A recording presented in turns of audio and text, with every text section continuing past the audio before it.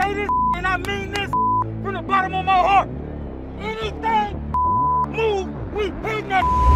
You know, people tend to fall in love with numbers, and I get it. You know, it's a good measure.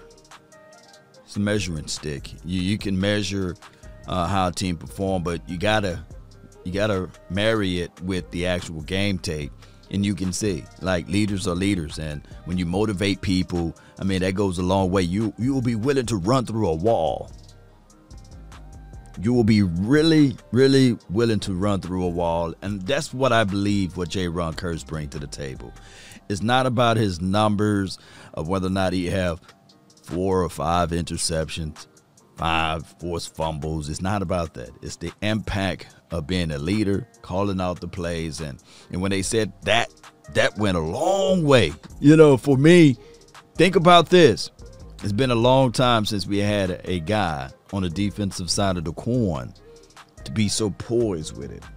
Coming from the safety, he's a hybrid type of player, right?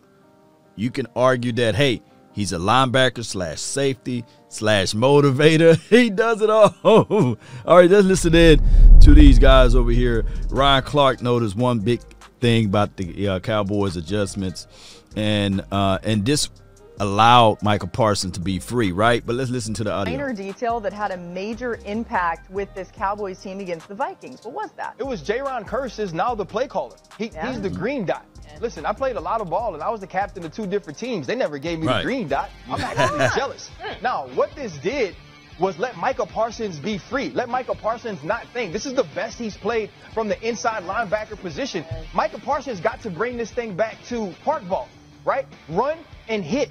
Jayron Kearse is a guy that was leading this team in tackles coming into the game, but he's a journeyman throughout his career. Imagine the respect you have to have garnered from this offseason to this point to be the guy standing in front of the huddle. And if you look at this team before this game, they gave up a ton of yards, but they were opportunistic. This defense was stingy against the Minnesota Vikings. You can attribute that to 2 things. First, Jayron Kearse is not a play caller. Micah Parsons can be free. Second, Nina Kine said something nice about Cousins.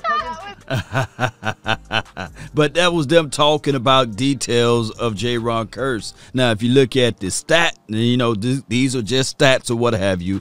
37 solos. That's not bad at all, Cowboy Nation. That's really good. And when you scroll down, and I'm telling people, look at the film. Don't fall in love with the stat line.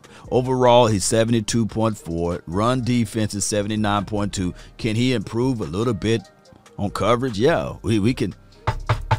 Kearse, can you cover a little bit better? But they don't drop this man in coverage as much. That's why his pass rushing is 90.1. And he have what? Oh, 14 stops. That's not going to go on many of stat sheets, by the way. What people tend to look for are sacks, interceptions, okay? That's what they look for. But you fail to realize that this guy, he's been flying out to the ball. I brought up a point the other day, and this is the Dallas Cowboys. Overall, the number 2. But the offense is number 1. The defense is tied for 18th. And I get it. A lot of people will say, well, the Cowboys on the bottom end in a lot of categories as it relates to defense. Don't you guys know that the Minnesota Vikings was 4th ranked in defense when we played them? Let me know which defense you would prefer to have. That 4th ranked defense had no answers to a backup quarterback. Cooper Rush, they didn't have no answers to it. Now, of course, they did a good job in the first quarter, and we can start talking about, well, you talk about number 99, he got hurt or what have you. The outcome probably would have still been the same. I don't know if many of you guys would like to walk around and say, I would prefer to have the Minnesota defense versus this defense that you see over there. So don't fall too much in love with stats or what have you. There's a saying stats are for losers. I get it. A lot of people will look at the stat line and they will miss the meat worrying about the potatoes. Can we improve on getting to the quarterback? Yeah, I can improve. Defense is just like this, though. sometimes it's not about how you start, but it's about how you finish. And the season is so long, and I would prefer this particular team to peak at the latter part of November, December-ish, January, when the defense really on the same page. I ever saying building the plane while it's in the air, right? This is what this defense is collectively doing. We got our reinforcements coming. But when you think about Jayron Kearse and what he's bringing to the table, my goodness. Sometimes other teams may not see where you are at or what you're going to become. George Edwards. Somehow, one way or another, him and Dan Quinn know how to utilize number 27, Jayron Kearse. That's why they empowered him. Let's put that green dot on your back of the helmet. Bing! Let's put that green dot, baby! So now we can have Parsons to run free. Now we got our safeties. Believe it or not, the ones that's on top of the roof, they play freely. They know what's in front of them can take care of that. And I'll be a fool not to bring up big number 99, Justin Hamilton. I know it's one game. Shout out to Natchez, Mississippi. His mama babysitted me. You know, that's how small Natchez is. Shout out to Big Ham. But you guys, that's what we called his father, Big Ham. But this is the thing, Cowboy Nation. If a lot of you guys were worried when Brent Urban went away, right?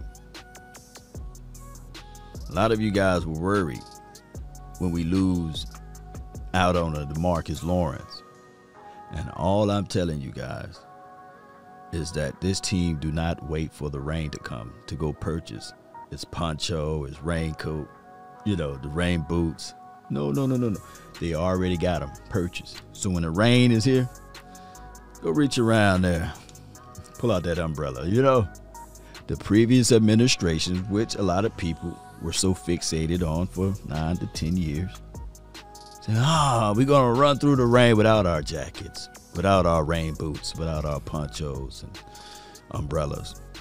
They waited, and it was too late to make the necessary adjustments.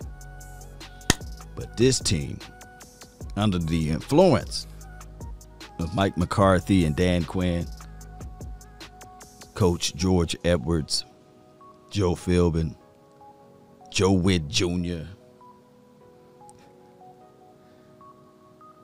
they make the necessary purchases on the front end. So when it's time for them to make those adjustments, they can bring in a Jayron Kearse to help out things. When Donovan Wilson went down, never missed a beat.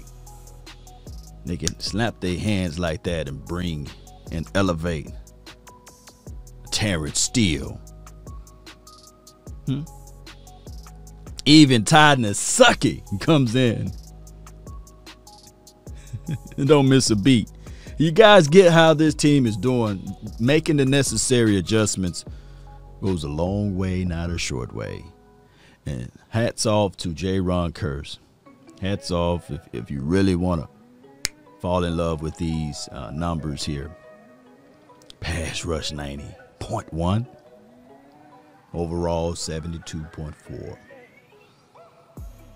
How can you contextualize that, Law? What were he doing the previous year? Let's go look into 2020. All yellow, fellow. He improved in every single category. Let me repeat, in every single category. Say this and I mean this from the bottom of my heart. Anything move, we hit that. That's been my time. I really thank you all for yours. And remember, you're listening to nothing but the best. Go Cowboys.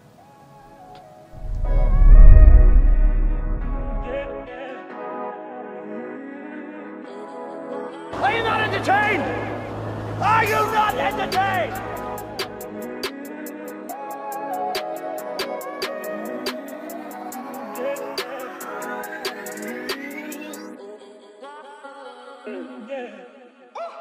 Yeah.